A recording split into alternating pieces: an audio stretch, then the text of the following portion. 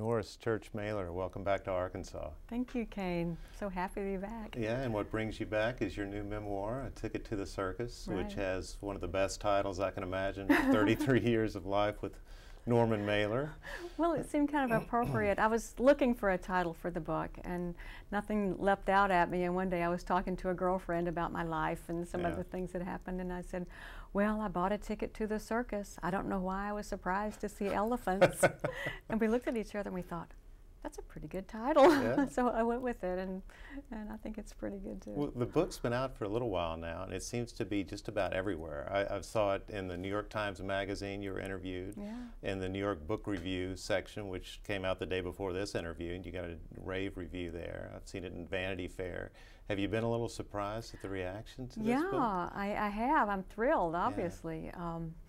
I was hoping for, for good reaction. You always hope for it. I've had a couple of novels out before which had decent, but nothing like this. So I'm still kind of just flabbergasted. I'm gonna get right to the point here and read a section from the very first prologue page of the prologue, in which you say, Norman has come down and says, when I'm gone and you write about me, I want you to say, and you write, I would invariably interrupt him.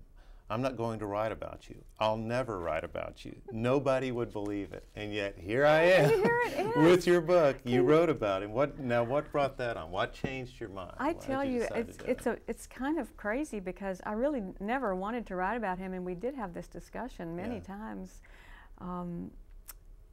And after he was gone, it was like, when you're lying there at night and your mind starts to go, it's like my life kind of started playing out in my head like a movie. And I don't know, I just felt like I wanted to write some of it down, and in the beginning it was going to be very different.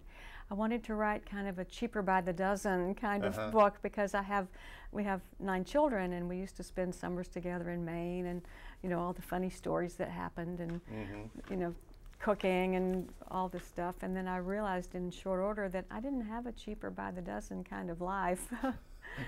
And that's when I decided to just write it. And if I was going to write it, I was going to tell the truth. I was going to explain what happened, because as I say in the book, I don't have any skeletons in my closet. They've all been in the pages of the New York Post.